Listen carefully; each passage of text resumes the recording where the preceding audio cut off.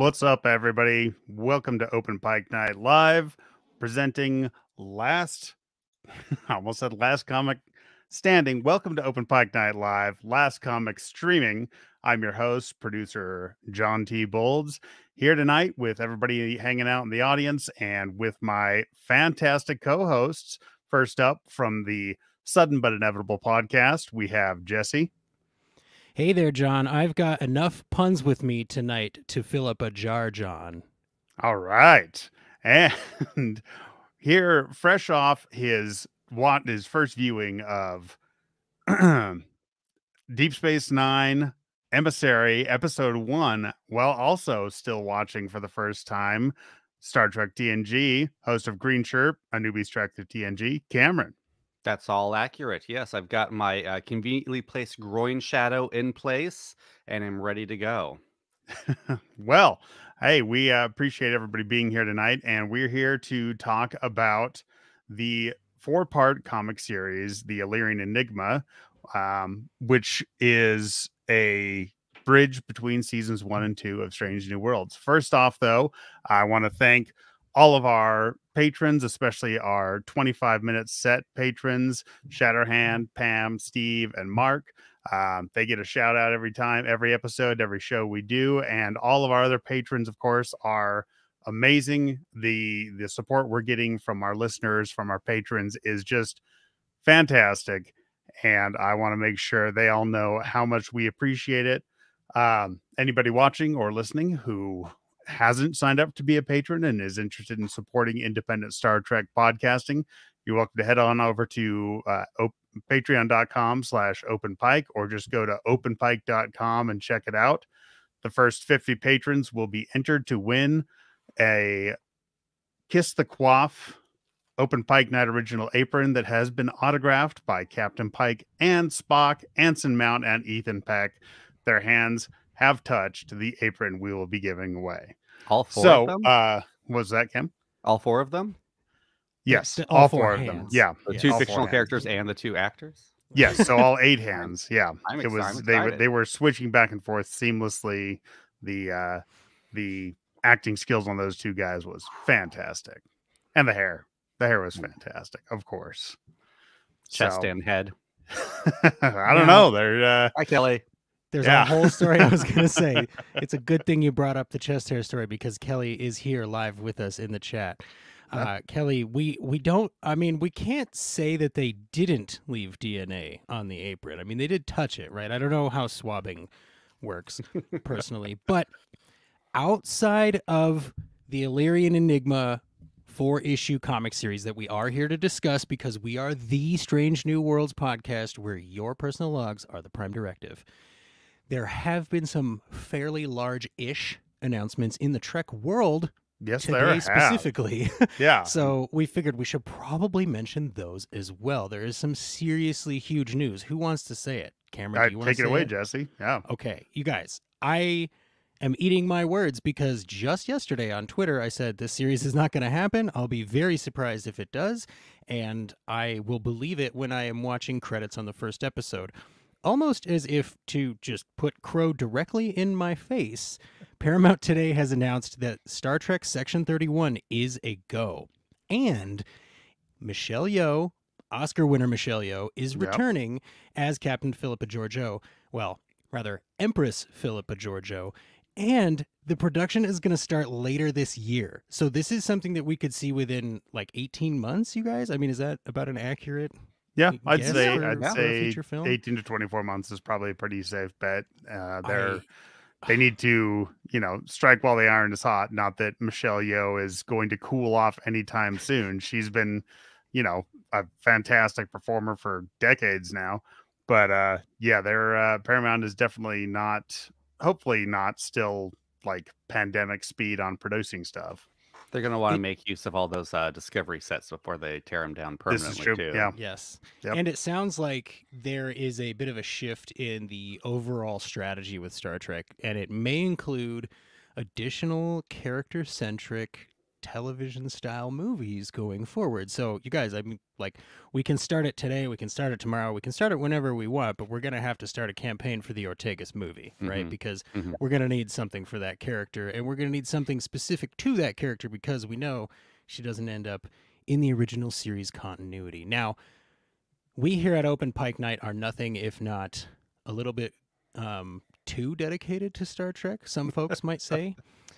So in that vein, we have gone ahead and put together a graphic and a name for the show that we will use to cover Star Trek Section 31. And that, of course, is The Empress Strikes Back, which is an Open Pike Night movie event, much as it is for Paramount Plus. I hope that those of you that are out there in the live chat or listening will join us for The Empress Strikes Back. That's the only thing that I've ever submitted to the business group chat that didn't have to get workshopped. I was like, what about this? And Cameron went, yes. And that was the whole process. So please join us for The Empress Strikes Back. We're very, very excited for that. I am very excited. Whenever or in whatever form that occurs. Yes. Yeah. Could be a while. Yeah, we get time. We can workshop it some more, but no, Empress Strikes Back was a fantastic name. It's like, well, there we go. We got it. We also have some other news. The Strange New Worlds Season 1 score is going to be available for everybody's listening pleasure on the 28th of this month, I believe. That's right. So, if you listen back to our interview with Nami Melamad, she took us through some of those musical cues and talked about her process of writing the score for Season 1, and it is a great score. So I look forward to finding it on Spotify or wherever it is. Was that episode? How many times can people listen to that episode before the score drops? Oh, are you challenging people? It's 10 days. So it was an hour and a half. So. Yeah, it was a solid hour and a half. So I'll get back to you on that math. 200 times. I do feel it's our responsibility right now to say to everybody who is currently watching the live stream, are your taxes done? Oh, good point. If your taxes aren't done, please go do your taxes while you leave this live stream on. But you have like 3 hours. We make great background sound. Yes, right. Or so we've been told. I wouldn't know because I only ever listen to us with the greatest of intent. And when I watch us, I make my entire family sit on the couch and they're not allowed to speak. So, it's awful for them. They just have to sit in stillness too, for some reason, like completely IRS still. Is going to go. A whole group of people just sent us a bunch of 1701 forms. We don't even have a 1701 form. What's happening here? We do not advocate sending fake forms to the IRS, but if you do that, make sure that it says Form 1701 at the top. I'm just going to say I live like 5 miles from the IRS, so let's not get me in too much trouble, guys. Too much.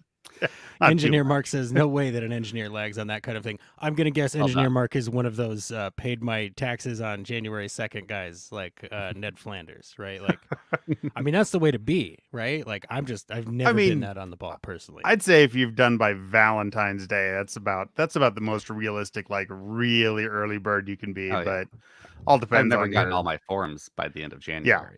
Yeah. So over the next hour, we'll go over which forms are available when for filing your taxes. Oh no, that's not what we're talking about tonight. Please. Audit Pike Night, welcome. No, John is just fooling with you. We are actually specifically here to talk tonight about Star Trek: Strange New Worlds, the Illyrian Enigma, which of course is the aforementioned 4-issue miniseries. I believe it's from Dark Horse. I'm not 100% on that. I know it was. Take a look. We can double check that. Yes, and it does feature a conveniently placed groin shadow, hence my opening. It's just so people didn't think I was pulling that out of nowhere. Correct. And thank you, John. It was not Dark Horse. It was IDW. Yeah. And Cameron, I think the people that know our show know that you're going to find a way to fit a crotch in kind of no matter what, right? Yeah, so, all right. Now, we did have a little bit of a discussion before the stream. We don't know how spoilery the folks would like us to be with this sort of thing because A lot of reasons. So if you're out there in the live chat and you have a specific question, go ahead and toss it up now and we'll definitely answer it. If Yeah. you are out there in the live chat and you have read these, maybe go ahead and put some of your favorite moments into the live chat and we'll go through those as we go. For starters, John, would you like to give us a quick synopsis of what the setup is here? Yeah. So this is first off, this is the Illyrian Enigma. It's a 4-issue comic series, bridging seasons 1 and 2 of Strange New Worlds, giving us a little more background about where the Illyrians might have come from and what some of their origins are, and what currently other Illyrians besides Una, who's rotting away in a prison cell, I'm guessing, are doing.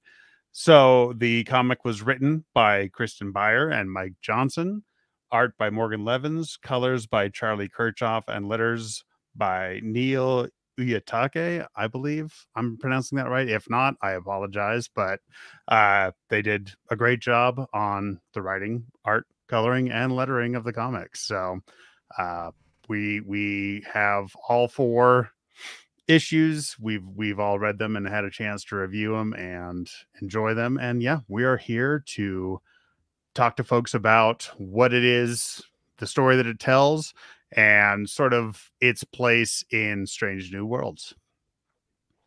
So Indeed. I will right away just say that for me, as somebody who's like, give me every scrap that I can have, give me every little detail, I'm like, oh, I'm super excited for these comics. And then we get the comics, and I'm like, this feels just like an episode to me, maybe a really short episode, or, like half an episode. Exactly. Half an episode is how I've been thinking of it. Yeah. But like, I'm the kind of person that's going to immediately be like, great, yes, give me that half episode. I'm here for this.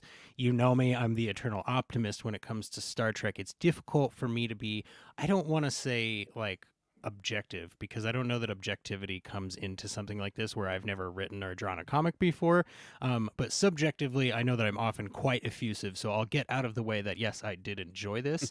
And it's probably designed specifically for people like me who need every little scrap that they can get and want every little piece of the universe, no matter how consequential that may or may not happen to be.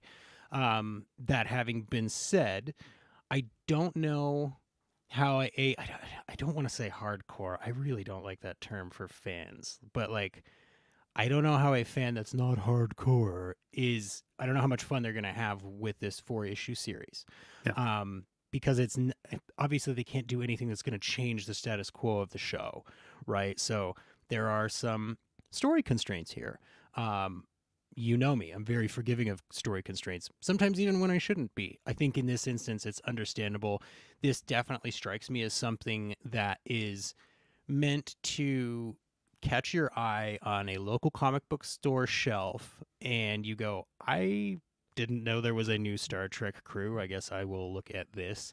And then as you're reading it, go, oh, I wonder if the show is episodic and fun and, kind of, what's the word I'm looking for? Bouncy like this. There's definitely a bouncy pacing to the comic. So I think it's designed specifically to get somebody who isn't watching Star Trek to consider watching Star Trek. That's my guess, if that person is already a comic book fan. Mm-hmm. Because other than that, I don't know who this is aimed at. I don't know if it's aimed at the super hardcore fan, me, yes, right? But other than me and some comic book guy, I'm not super sure who this is aimed at. What do you guys feel? I mean, I think that's who it's aimed at. I think you got it. Yeah, I mean, I'll point out on the other end of the spectrum from Jesse, I will just say I'm not a huge comic or graphic novel fan. I never have been. There are exceptions. Watchmen is great. I've enjoyed some Hellboy. I mean, there's exceptions, but generally, I'm very picky about art style. I don't want it to be too stylistic or too boring. I want it somewhere in the middle. And they've always just kind of felt like reading storyboards to me. I'm just like, yeah, I just want to watch the movie version. I'm also not a huge fan of extended universe material. Like Jesse said, it always has to walk this line of like, it can't really move the needle on the characters or the plot or the universe at all. So the best ones are kind of just like these little kind of nugget side adventures that can be enjoyed on their own. I'm thinking, well, and also, and they need to be something that like you can't see on TV or film. Like the best books and comic tie-ins are things that like do things that you can't see otherwise, or do things in a way you can't see otherwise. I'm thinking of like, is it Death Troopers? Is that the Star Wars one where you're like, oh, I am never going to see Han Solo and Chewbacca fight zombies on the screen, so I will take this book and enjoy the heck out of it because it's just like this fun kind of what if. So yeah, for me, this comic was like, yeah, we're going to kind of lead into season 2, episode 1, but we can't really, because we don't want people to have to rely on reading it, which thankfully I don't want to have to do homework to enjoy season 2. So we're just going to kind of pull a Discovery and just wipe the slate clean. Oh, no one can talk about the events at the end. And so it's, yeah, it does just feel a little, oh, okay, well, that's the thing that happened that doesn't matter, I guess. Right. And like you said, like the High Country, which I apologize to you guys, I need to get mailed out. That is a nice little side adventure that is its own episode, its own thing we could see on screen, but it's like, yeah, that they would never just do an episode or a movie of this. This is, I'm waiting to see until I see the first 2 episodes of Strange New Worlds. Like, is this episode season 1 episode 10.5? Is this season 2 episode 0.5 or 1.5? Because I have a feeling it's going to be one of those. And it is, I was thinking about it while we were making our notes for this. Like, Marvel can get away with making people do homework because they started assigning homework with Iron Man. They started assigning, giving people post-credit and mid-credit scenes to dig into early and often. Star Trek can't get away with that. And it's a lot easier when you start out as a written medium to transition to a visual medium and make changes, integrate changes that going to TV or movies did. It's almost impossible to keep any kind of numbers. The percentage of people who watch Trek is way bigger than who watch Strange New Worlds, and that percentage is way bigger than whoever's going to actually read these comic books. And they know that. So yeah, it's a fun little story, but ultimately it's not something people need to know before season 2 starts. And we'll catch up with the chat here in just one moment, I promise. My only pushback, gentlemen, is going to be that as a casual Marvel viewer, I'm kind of sick of having to watch everything. Like, and I haven't. Yeah, recently. I think people are starting to get that way. Yeah, I don't have time, and I beyond that, I don't want to have that time, right? Like, I don't want to tell my wife, like, hey, let's go watch these 4 TV shows so we can watch this one movie. Like, I'd rather just go see the movie with an actor that we both like in it. And I really do, to your point, that is one thing that I really appreciate about this. It's fun for me, the crazy fan, but there's nothing about it that if you don't see this, you're going to be missing in Strange New World season 2. So, but my point then is just make it its own thing. Don't connect it to at all. Right. Like, don't connect it and say, but never mind. And we're about to address that. So first, Peter makes a great point here. One of his favorite moments when the comics were the flashbacks to the Illyrian homeworld in the past. I really love that. I love that the old whatever their version of the Prime Directive Vulcans are. I'd say just pre-Surak. They ride Celots down their first contact ramp. That's real subtle. Like, wow. I thought is that a reference? Do we see the Sabertooth? Oh, it's from mounts TAS. Ever before? Is it? Yeah, it's from the animated series. And Spock actually references it in Strange New Worlds. He says, or maybe that was Short Treks. I think it was Strange New Worlds, but he mentions having had a pet when he was a child. Peter says also the comic making the connection with the Enterprise episode Damage, which introduced the Illyrians. Yes, I believe that was the look of the Illyrians of this is derived from those Illyrians, if I'm not mistaken. Yes, it is. Kelly says she thinks that this is aimed at getting the attention of Star Trek fans who may not be aware of a new series, or fans who can't afford Paramount Plus. Now, to that point, when we were at Fan Expo Portland 2023, go listen to our episode. It's called Season 2 Theories and Queries. We were walking around the convention floor and finding people in Star Trek uniforms and going, hey, do you like Strange New Worlds? And they were going, what? I haven't heard of that. And we're like, you're wearing a Star Trek uniform and you haven't heard of that? So those people are there. Like, that happened to us more than once, and it kind of surprised us. I really like this point from Mark in the chat. It's a slice of life. It's a category that can be its own kind of thing without moving the needle. That's very popular in anime and manga. So I think it fits well here in the comic, and I'm going to agree with that. Like, one of my favorite episodes ever is Data's Day, even though it has no stakes. Like, that's kind of what I like about it. So that's definitely something that I like here. Coincidentally, Mark Pike has wasn't there. started Nobody was reading the making Star Trek mistakes. Come on, comics, Jesse. so that's pretty funny. Yes. So point being, I think that there is definitely a small niche. This is the point we've all made, I think, is that there's a small niche of people that this is directly aimed at. But I bet you it works on those people really well, because it worked on me pretty well. And I went into it kind of not expecting anything, because I've read, tie-in comics for a show that's based on production art before. Yeah. Like, I really liked the Star Trek Doctor Who crossover comics. They were very creative, really liked the whole idea.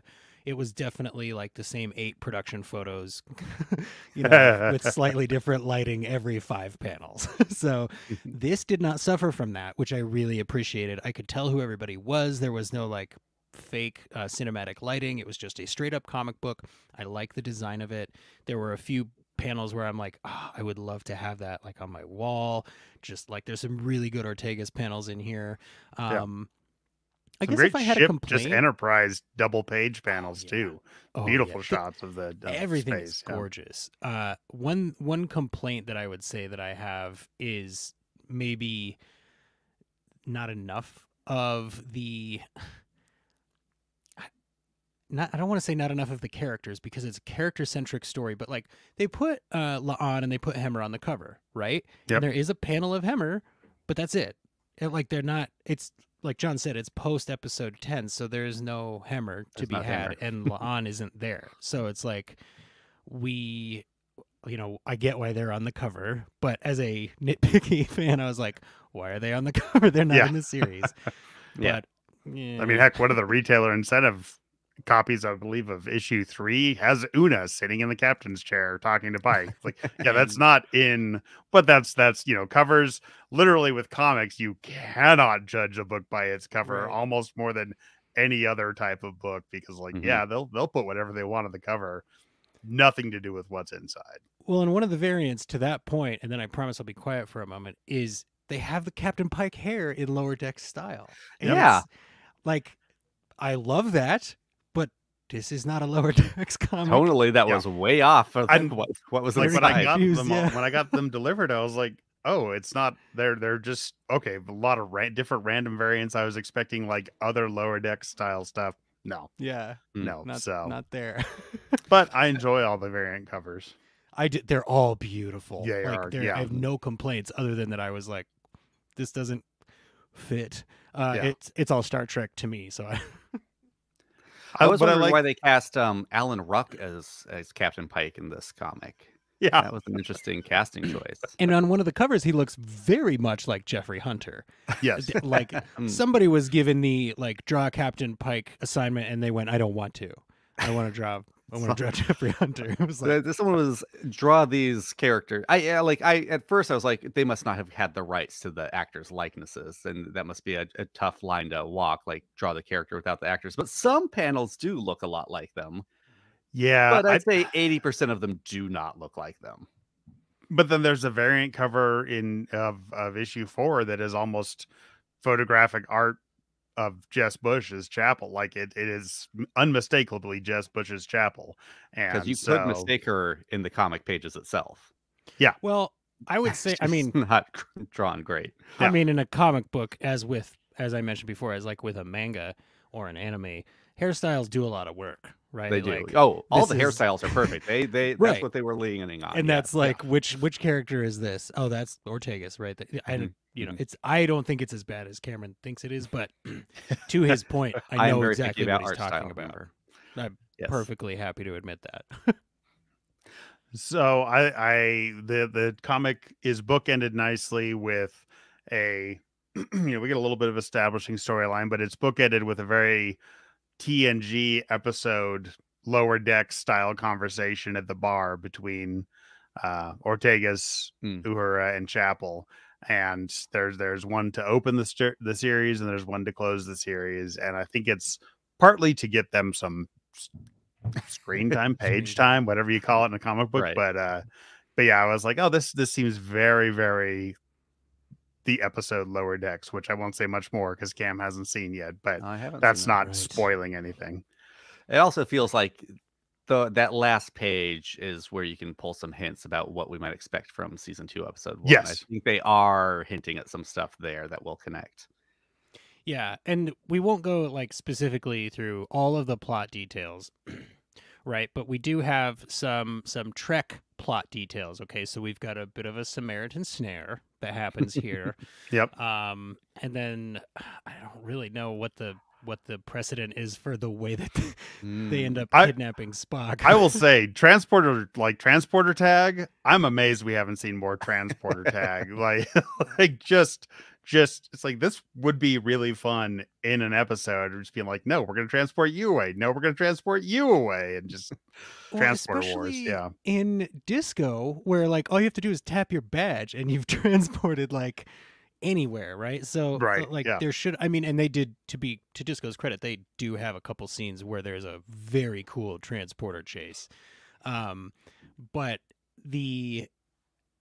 that was the thing about this, I think, that sold me over the pieces that I was like not like super jazzed about, right? Because I was like, the pieces of it feel so Star Trek. Like I could hear the transporters when they would show the beam, and I could like when the phasers went off, I was like, that looks really good. Like, could you hear the door chime when it went reet? Yep. Reet. I had to think about it, and as I thought about it more, it was that reet. It's like but yeah, onomatopoeias are difficult. They're difficult. They're tough. They're very difficult, and it's an art form that I kind of never appreciated. I mean, it's one of those things you don't notice till it's done a little poorly, right? Like, I mean, I enjoyed it. Yeah. It took me a moment. I was like, oh, okay, I'll go with that. I buy it. Not just better than just writing ding for everything, Well, yeah. Like TNG is like, do. What are you going to write on page for that? You got several notes to write versus just a 2-note ring. So. Right. No, for TNGs, you would write beady boo. Yeah, I mean that's pretty good. Any new calling, Jesse? Yeah, I'm good at naming podcasts and onomatopoeizing Star Trek sounds. I have the shortest resume ever. Well, how'd you guys feel about how the characters were written? Did you feel they sounded like their characters? Okay, so the only character note that I had was that Pike felt very frustrated to me, which is not something we usually see in Pike.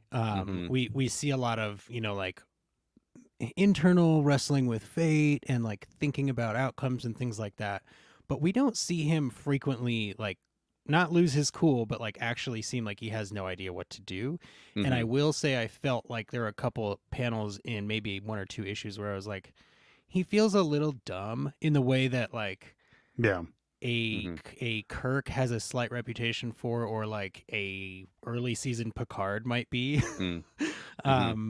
Which I couldn't about. I couldn't hear a lot of his dialogue in Anson Mount's voice. I tried it, and it's a comic. There's a lot of exposition-y dialogue for sure, and that's part of it. Oh, there's a lot.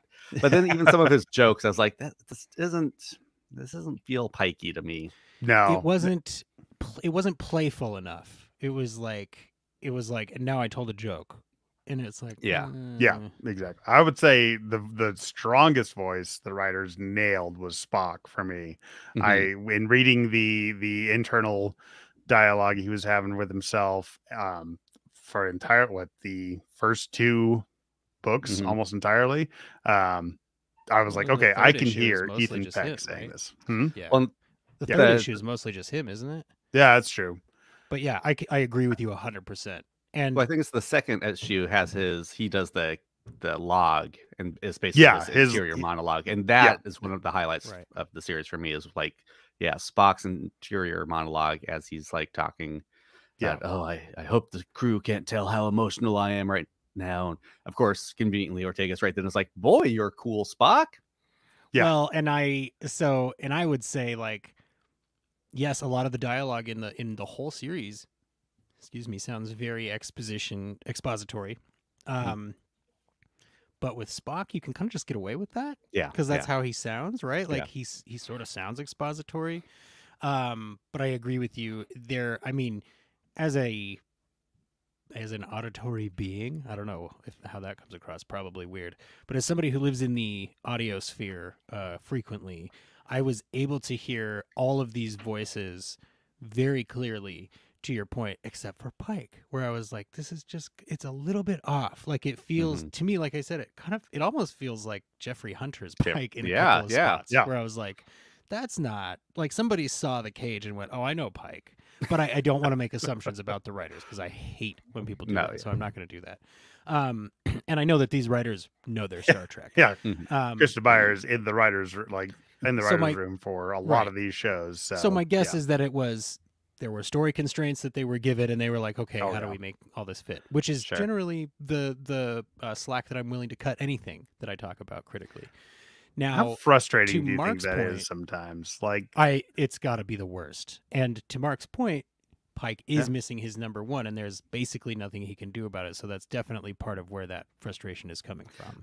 Another thing you can think of is that this is a horrible day for Pike because it seems like this is starting right where episode 10 has left off, like moments kind of feels later. like it, because the rest of the crew is just finding out about this, and so like he is just coming from this existential crisis of like living his alternate future, and now he has to deal with all of this, which is great parallel because then, spoiler alert, Spock lives a little bit of an alternate past. Again, with the Trek tropes here, it's sort of along the lines of a Inner Light, except that in this instance, Rock Spock takes a walk and checks out a Prothean pyramid from Mass Effect on the Illyrian homeworld. Now, my issue with this issue is, I told you I brought a lot of puns, is that I don't know what the word is here for it.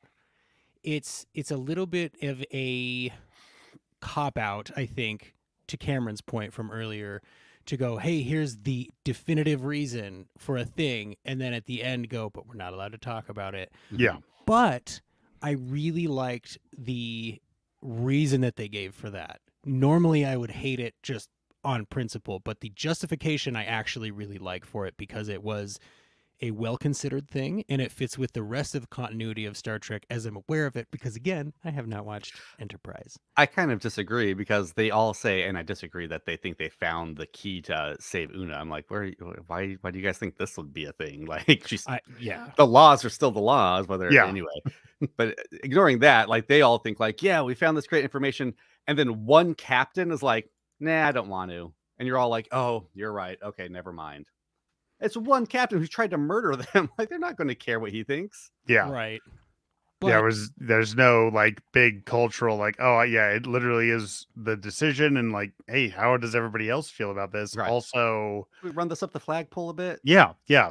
Like, how does your guys' political society work? But it's a diaspora and they don't have a political society that's unified, and they all have different ways of living in different places, et cetera, et cetera. Yeah. And we constantly see, to be fair, we constantly see one captain speak for an entire race in Star Trek. That's a pretty common thing that captains do in Star Trek. That's true. That's true. Yeah, that's a good point. It's one of those things. I'm not saying it's not Star Trek. I'm just saying you can poke holes in it. Yeah. You absolutely can, just like you can with Star Trek, right? Yes. Yeah. For again, to illustrate like the soft landing point, right? It's like if you're already there for the Star Trek of it all, it's probably not going to bug you, I think. Now, part of this is that it was like, really? I've been waiting for more than a year, and you're giving me 4 issues of like, just give me something that isn't 84 pages of tiny story, and it's like, all right. Yeah, I am looking forward to the day where everything catches back up. I don't even know if regular production schedules for television series are going to become a thing like they used to be when we were growing up. But I go tiny bit of a soapbox here. I hate split seasons. They piss me off and they feel lazy on the network's part. It always feels like a cash grab. And it's frustrating these days to be like, oh yeah, we shot this thing 2 years ago, 3 years ago, and now it's finally coming out. And they're just, it's weird to adapt to the way that television is presented now compared to when we were kids. And especially when you consider that a lot of those studios and those sorts of people are making way more money now on the exact same product. It starts to become pretty clear why the WGA is like, maybe we should just strike. Like, you know, in case it's not super clear, we here at Open Pike Night totally support the WGA. And I hope in my heart of hearts that something very good can get worked out, because if there is yet another delay in the life cycle of Strange New Worlds, I may not like live, you guys. Like, they've already told me there's going to be a season 3, and if there's a strike instead of season 3 and then they still do season 3 like a year later, can you even imagine what would happen to me? Like, I would shrivel and die. It will be bad. But there will be here to see every moment of it. And I will totally support it because I podcasting. understand that it's necessary. Like, there will be some I'm totally here for that. Niche episodes of Open Pike Night for a while there, while we wait for that real specific episode. Minute by minute menagerie. Some other very Trekian things that happen in this that are fun to poke holes at is Pike pulls the classic Trek captain maneuver of seeing a trap and walking right into it. Oh, thank you for alerting me that there's a trap, Ahura. How about we just continue with what we were going to do anyway? Yeah. And also just the flat out, you know, it's not surprising for Pike, but any captain really just like, no, I don't want to do what I've been ordered to do. I'm going to go do what I want to do. And then maybe we'll get to what we're supposed to do. But it's kind of fun to see him kind of wing about it a bit. Wing, yeah. Well, and I've seen these as sort of, oh, hello to Admiral Funnest Frontier. Welcome to the chat, Admiral. Good to have What's you. Up? Thank you for all you do for all of the podcasting and Star Trek community on Twitter. Follow him at Funnest Frontier on Twitter. Now, my issue there, or not an issue rather, is that I think that the one of the things that I like about the alien, or rather the Illyrians in this, is that they have that classic TOS almost style feel where they're just sort of snide for no reason. And then they give you like a little aside where it's like, actually they're snide because humans suck. And the only other time we ran into humans, we were jerks about it. So it's like I will say that, you know, it does have a little bit of that extended universe feel, because it's like, go check out this episode, go check out this episode, which of course it is built to do.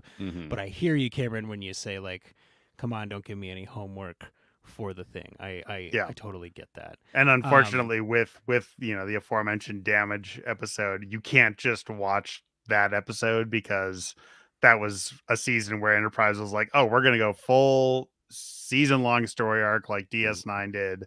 And if you just take that one out of context, like, wow, that was a dick move for no reason. Like, there were reasons. Still doesn't mean it wasn't a dick move. Well, but and as we were talking about with captains not necessarily going rogue, but kind of like, you know, stretching the limits of their orders, right? Like, I always see that as like, I'm a star employee. Like, I'm going to really push against all of the policies that my manager has in place or something, just to see like how much I can get away with, right? Yeah. Because I mean, even when Pike gets reprimanded in this, April is kind of, hey, I get it, man. April should not be Pike's admiral, because he is such a pushover. He's a huge pushover, in the series and in this. La, didn't hear that. La. Yeah. He seriously is like if I were an admiral and my child was a captain. Like, it would be useless.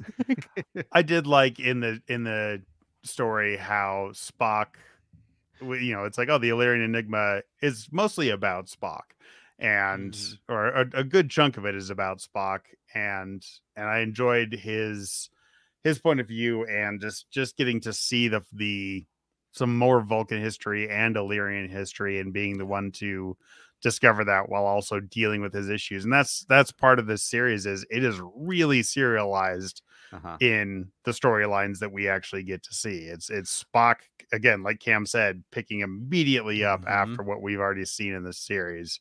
Not a whole lot of new stuff. So. That's but he's got continuity.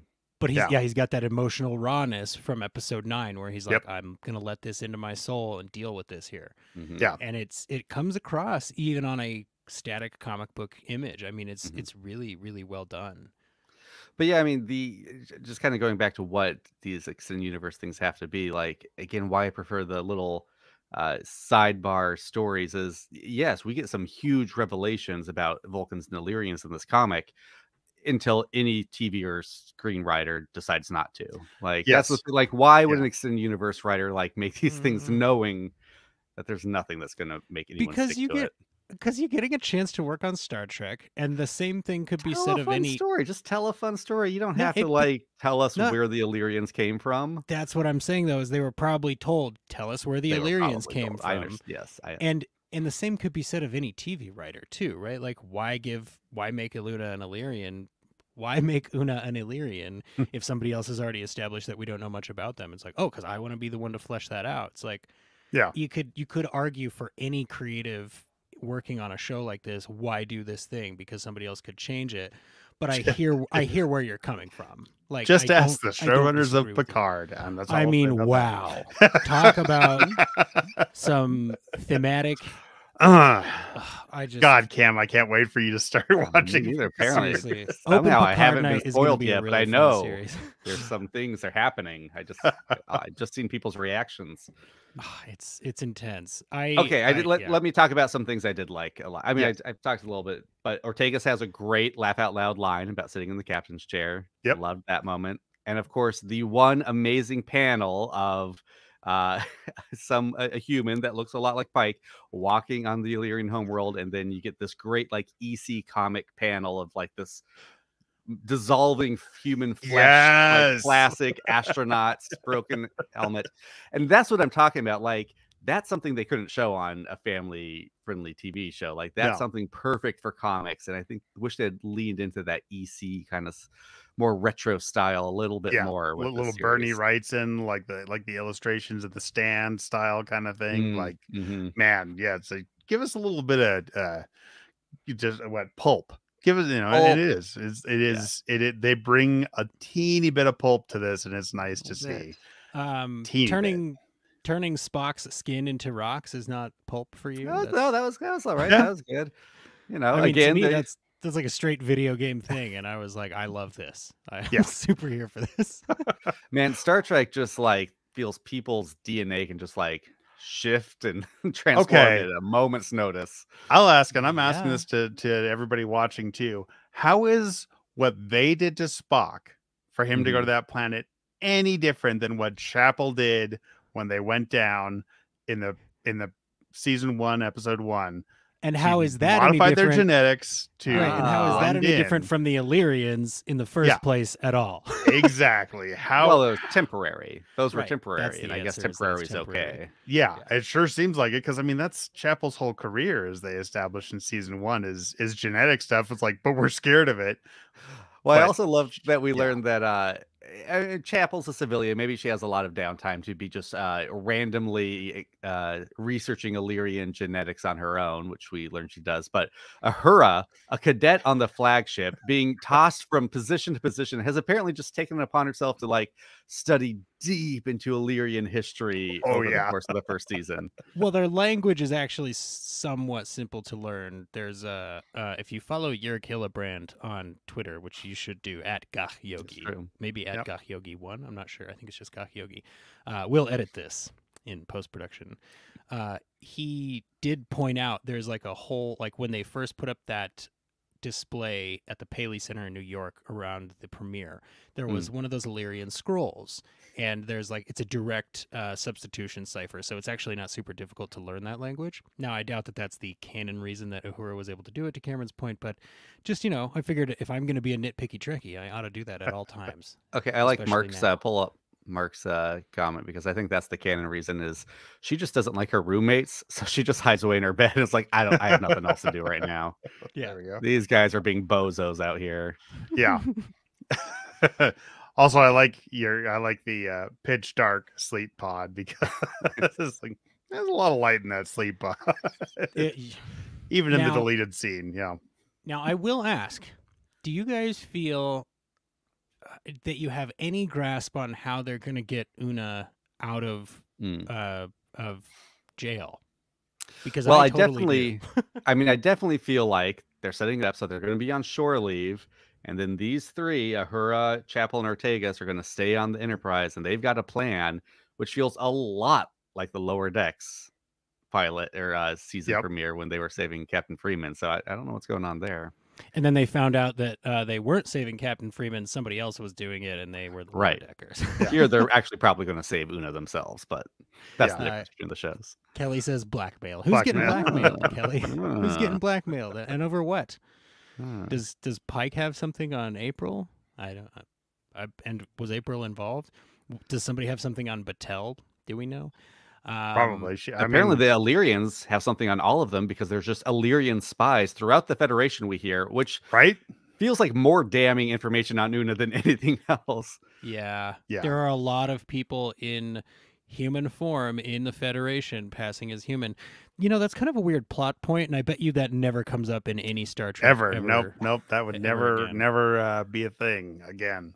Wouldn't make sense because it had already been used. So, and I would put it past. I know Star Trek writers aren't going to use plots that just got used twice in quick succession. So certainly not in the same calendar year or TV season. They wouldn't do that, even if the medium were slightly different, say animation. I don't know. Yeah.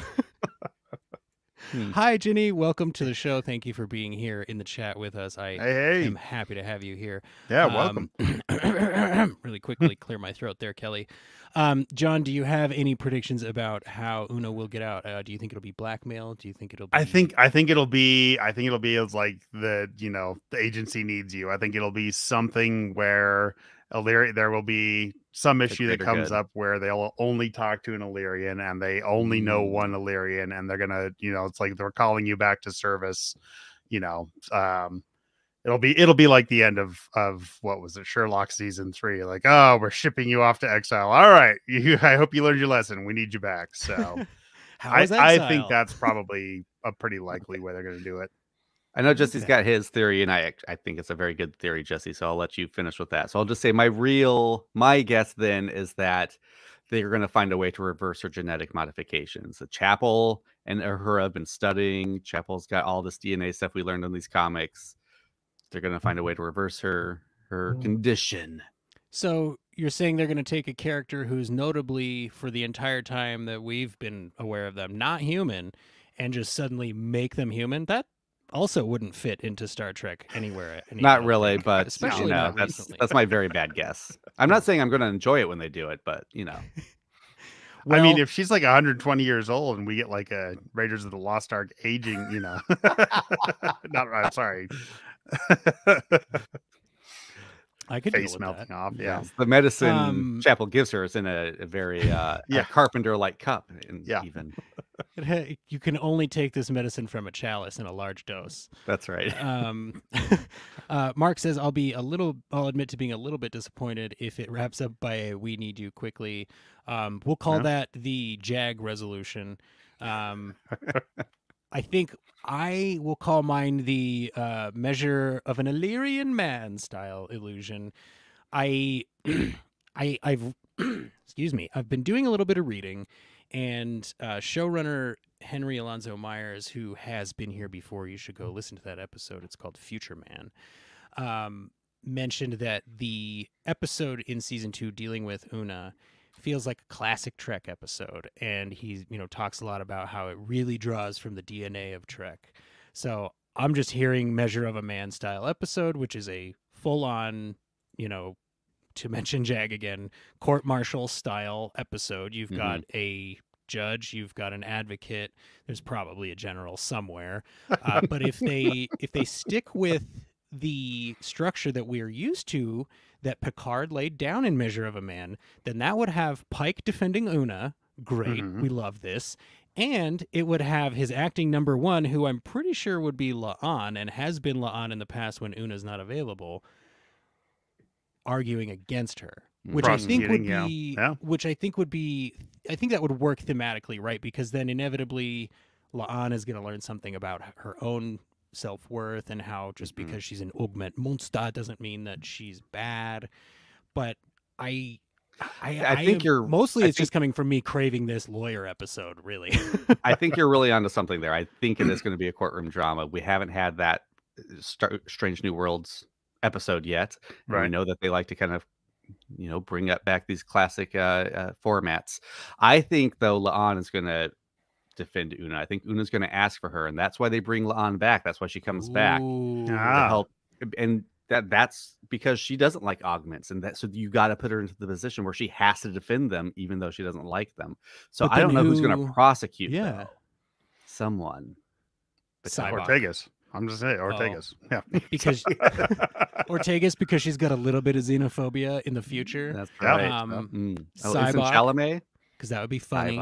Oh, Ensign Chalamet, yeah, because we know he's a racist. That's right. But I don't think they would go, who's the most likely to hate her? Let's have that person prosecuted. No, he's just the person who volunteered first. Now, to be fair, they did sort of do that to Data, but they didn't do it on purpose. Oh, hell yeah. I mean, come on. Newest on the ship. Oh, Pelia. Yeah. It's like it'll be she was a lawyer in her first assignment, but then she went back to engineering school. But now I'm an engineer because I thought it would be fun. I'm just a simple engineer, but I'm assuming she has a Southern accent for the whole season for some reason. Yeah. But in Carol Kane, I forgot about Carol Kane. I'm so happy. What about Kirk? Kirk would be good. Kirk would be. The only thing that I personally wouldn't go for on that is that it's like you're, and again, it's totally fine to do this, especially considering the spot that Strange New Worlds occupies in continuity, etc. But now you're just inventing a dynamic that like we don't super need. Like we've got a captain that we can hang out with, that we love. Like, let's give him some more screen time. Let's give Bruce Horak some screen time. Maybe that's who he is in season 2. He shows up as the Starfleet version of a public defender, all in some kind of makeup. Oh, this could be. Oh, Kelly makes a good point. Which Kirk? Sam Kirk was there. That's totally right. forgot about him. I was thinking James. Sam. I mean, I'd watch it. He's tougher than he looks. Watch it. Plus, remember, Kirk does pick Una as his number 1 too, potentially. So, for an episode. No. I guess it was all Pike. She was never. Yeah, she was never in. Oh, damn. Okay. Whoops. Oh, Mark makes a good point. What if it's Kirk Cameron?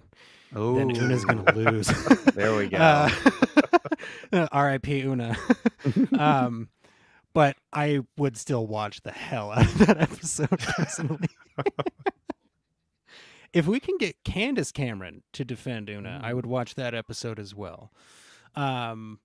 But then we'd have to make like all kinds of Full House jokes, and then when they hit the gavel, they'd have to say "Have mercy," and it would only work for like 8 people. So James Cameron, he's just got a pocket full of time crystals. Yeah. I was gonna say, I don't think he's busy, right? He's probably down at the bottom of the ocean or something. Yeah, he should be free. James Cameron's heart is a deep ocean of secrets. That's a good point. Well, I think that's about all the notes that I have, you guys, as far as things that I can get away without spoiling like the entire, every plot point. I will say I am the kind of person that, as I said before, I always want more Star Trek, and I feel like this is maybe one of the avenues that I have personally neglected as a Star Trek fan, because I know there are other ongoing Star Trek comics and they're really well reviewed. So that might be something that I need to check out. And that's kind of making me hope that you do send that copy of The High Country soon, John, because I will send it. Yeah. because I want to be able to interact with our listener and good friend and supporter Peter's show, the Trek Book Club. And that's like one of the smartest sounding podcasts I've ever heard in my life. And I would love to be able to not sound like some kind of Luddite when I attempt to participate in their chats. So I am going to make an effort as a Star Trek fan to expand my horizons a little bit more into the graphic novel / comic book / actual grown-up book world. Yeah. The High Country, from what you've said, sounds like the exact kind of there we go, excellent extended universe story I enjoy. Yes, yeah, it is, and I will get to the post office and I will send it. So I've been traveling a lot as of late, so apologies for all that. But yeah, I feel the Illyrian Enigma as the first Strange New Worlds comics. I mean, it feels a little bit more like an advertisement for season 2 than a comic series in its own right. I expect that we're going to get some very fun stories coming up with writers with stories that they really want to tell and ideas. And I do dig the retro kind of aesthetic and drawings in it. Yeah. So I think they could be a really fun comic series going forward. Yeah, I'm gonna I hope agree they with that. do continue it. I hope they continue doing Strange New Worlds comics in some form or fashion. Hopefully separate stories, not just season tie-ins or episode tie-ins, things like Mhm. that. Because it is a, like we talked about, a big constraint. And I was like, yeah, just tell an original story. It's okay.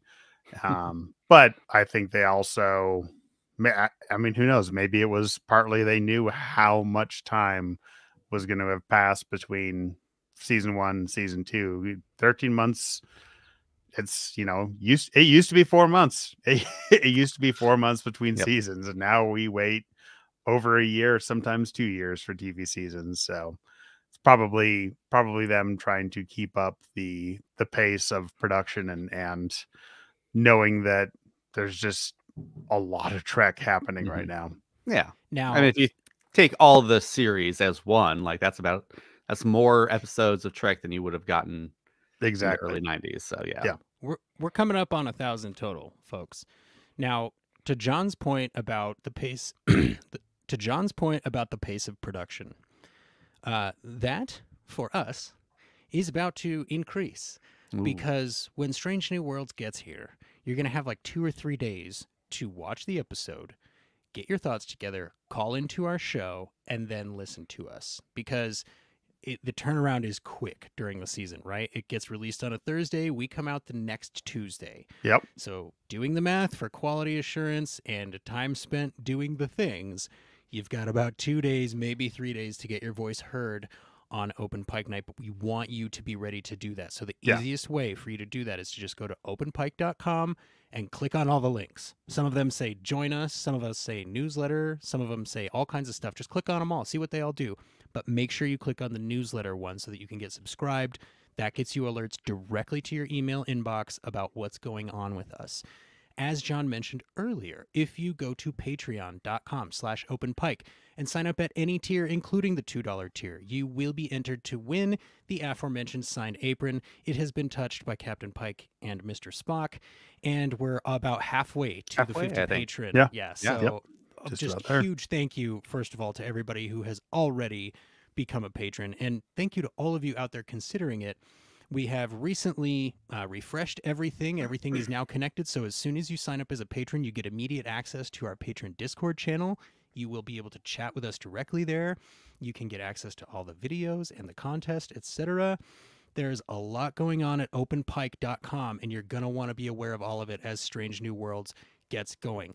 That having been said, I've got one last thing, guys, and then I'll let you go. This is the last week of Star Trek Picard Season 3. That gives us pretty good reason to hope for a trailer for Strange New Worlds Season 2.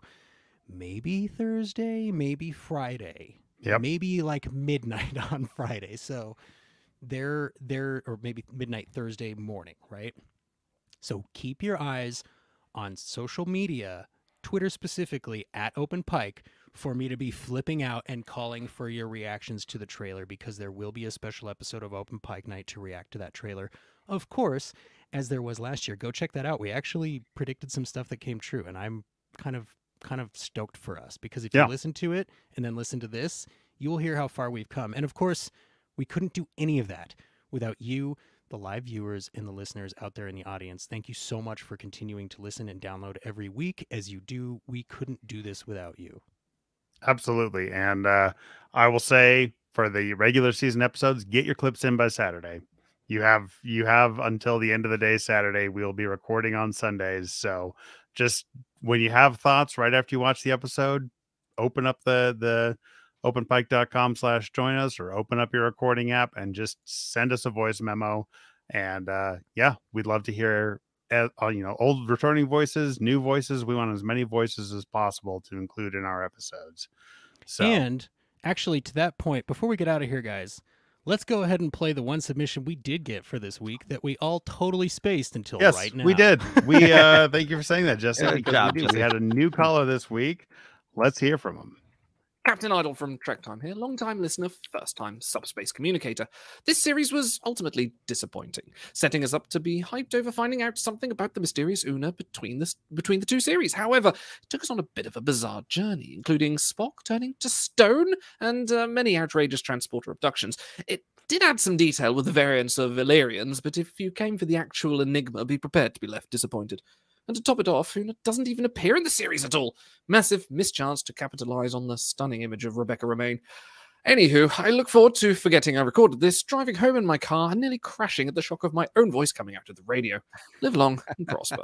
I will insert some horn honking sounds right there at the end of that. Welcome to the Open Pike Night stage. Thank you for calling in and letting us, giving your thoughts on the Illyrian Enigma. And we hope to hear from you again. And as always, new callers. We'll go for it. I just had to say, I love your energy and your punnery. That was your rhyming is just gorgeous. Apologies, I didn't mean to interrupt, John. Oh, you're good. No, we love having new callers. We love our old callers. We love all of our callers, all of our supporters, and of course, all of our listeners. Without you, there is no Open Pike Night. So, thank you all for being here with us tonight. If you want to catch up with Jesse or Cam, where can folks catch up with more of you? Yeah, you can catch up with me now watching DS9, as you said, as well as TNG over at Green Shirt, a newbie's trek through the next generation. Find it wherever you're listening to this podcast. For as much longer as we're probably still around for another couple of years with all of the Picard to tackle after we're done with TNG. Oh yeah. For at least 2 more years, I'd say. At least 2 more years. Jesse, how about you? Okay, one last guess for Section 31. I think Georgiou is going to find a way to travel through the mycelial network, despite her sudden onset scoliosis, while dodging space pirates in a cloaked ship. And they'll call it Crouching Tardigrade Hidden Drukmani. You're welcome. If for whatever reason after that you're still willing to listen to me, just stay in this podcasting app and look up Sudden But Inevitable. That's the podcast where I get longtime friends to become brand new fans of the shows I feel they probably should have seen by now. Shows like Firefly, Cowboy Bebop, movies like Highlander, Donnie Darko. There's a lot of stuff that people that I know haven't seen, and hearing them experiencing it for the first time through my watchful eye, let's call it that, can be a lot of fun. So go check it out, Sudden But Inevitable. I just want to say thank you, Kelly, for saying thank you, Open Pike, for a great podcast and fantastic tweets. Really appreciate your handwork. Thank you, Kelly. Peter says thank you, Open Pike Night, for hosting this session. You got me to finish reading the comic series. So, hey, we're all about that. We're all about more people enjoying more Trek. And we appreciate all of you joining us tonight, everybody listening. And we just hope you have a fantastic, 7, 8, 9 weeks until the premiere of season 2 of Strange New Worlds. So until then, you can go anywhere you want, but you can't stay here.